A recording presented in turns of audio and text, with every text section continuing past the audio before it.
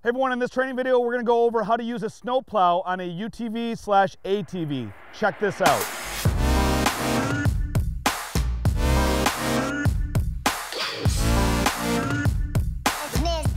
Okay, well, in this video, we're going to go over how to use a snowplow on a utility vehicle. So we have a John Deere Gator out at our office here. We'll be running a Boss Power V plow. It's a pretty large plow for an ATV. About a little over 6-foot plow, but we're going to go over how to use that. As with everything on all my videos, I'm not an expert, not claiming to be. I'm just going to show you kind of what I've learned. What's really valuable is you leaving comments below. If you use these plows a lot, put your tips and tricks in there.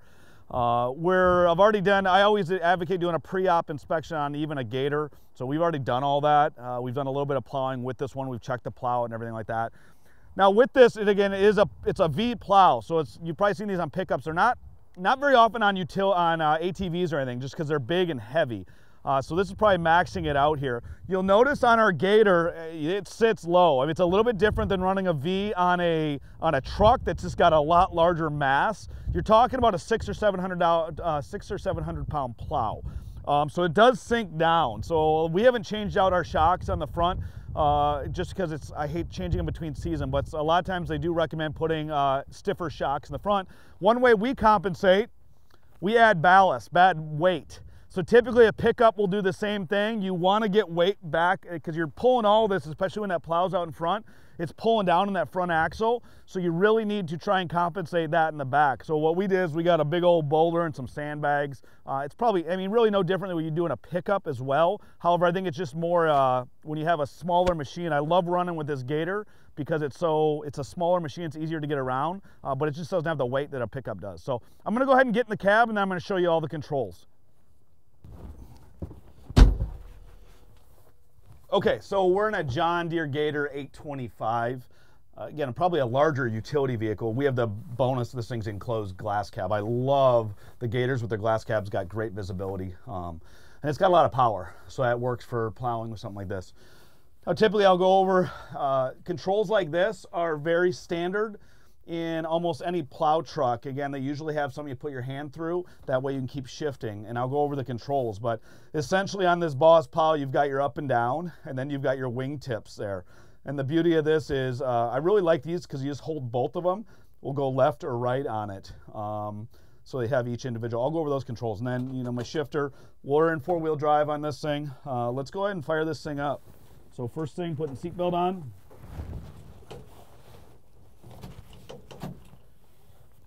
So as with any of our plow videos, well, really operating any equipment, can't stress the seatbelt enough. I know some people don't like wearing them, but if you've ever plowed a lot and you hit something, you'll be an advocate for seatbelts really quickly because it's just that force of hitting something there. So, okay, so real quick on the controls, there's just an on-off on this right there on the top. And then it's as simple as if I push up, it's going to raise the blade up, goes all the way to the top, and then if I go down, it will drop it down. And then bring it back up. And then I've got if I want to swing the whole thing, I got to push both buttons down on this one. So that goes all the way to the right, and this will windrow it to the left, like that. Then you've got all of these individual ones. So if I want to scoop, I can push on both. Well, right now I just need the left tip up.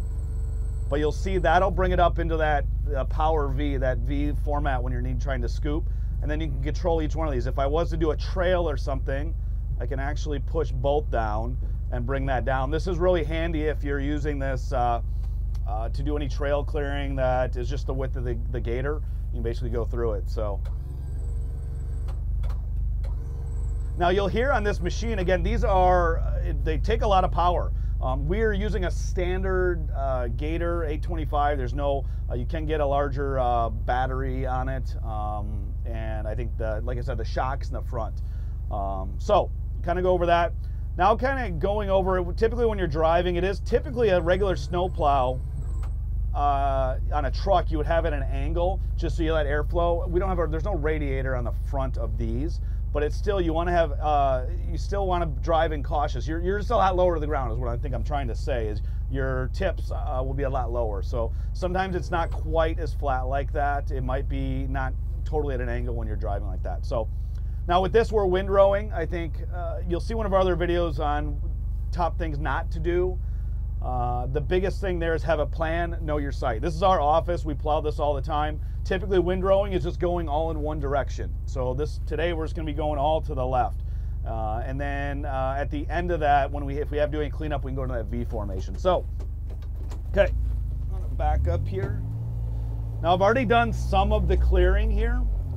So basically I'm going like that all the way, and then I'm going down.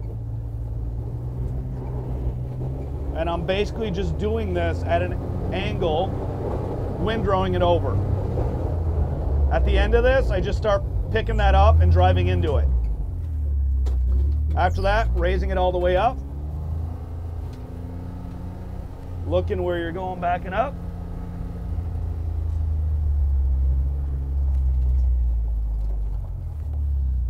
Now the key here is knowing how much, like we've probably got 8 inches or so. So the Gator can only push so much. You're gonna notice this a lot different than in a car, or I'm sorry, in a truck. Trucks have so much weight that it's gonna keep that in straight line. As I go on this, it's gonna wanna push me away from that snow. So you really have to compensate sometimes going towards it. And then the other thing is you're trying to avoid spillover. So if I go too far over, you're gonna see I'm gonna have material come over on the side.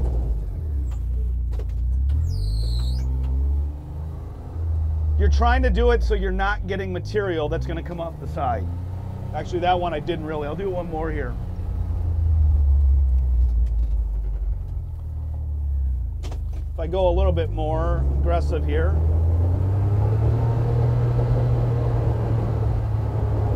And you'll see I'm really steering. If you saw how, you see what it did to my steering wheel actually. I'm so used to holding the steering wheel. That's what it does. And you won't see that as much in a pickup. So I think people are, when they start using a Gator or something smaller, UTV, they don't realize how much more important it is. And then the final thing, so again, typically you're gonna windrow it. The problem is with a smaller Gator like this, it may, depending on how much you're trying to push, eventually not be able to do it. And then this is where the V formation is really handy. If I'm not trying to carve in a spot there, you know, if I don't want to roll it off, this will basically scoop it together. And you can kind of see it come together as one. And I'm raising it up while I'm going in. Now you've got to be careful on running something like this, pushing too far into the pile. They're so much lower.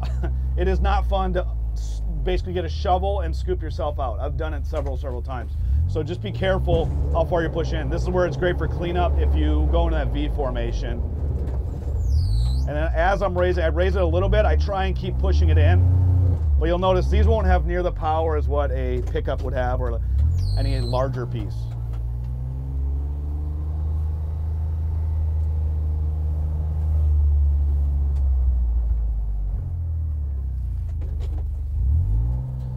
And then typically you do want to try, and you're always going to park these things. So I got it there, parking brake on.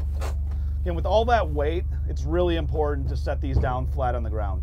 It's just putting so much pressure, weight on that front axle that you really want to have that thing flat on the ground. So then we'll go ahead. I'm going to shut that off.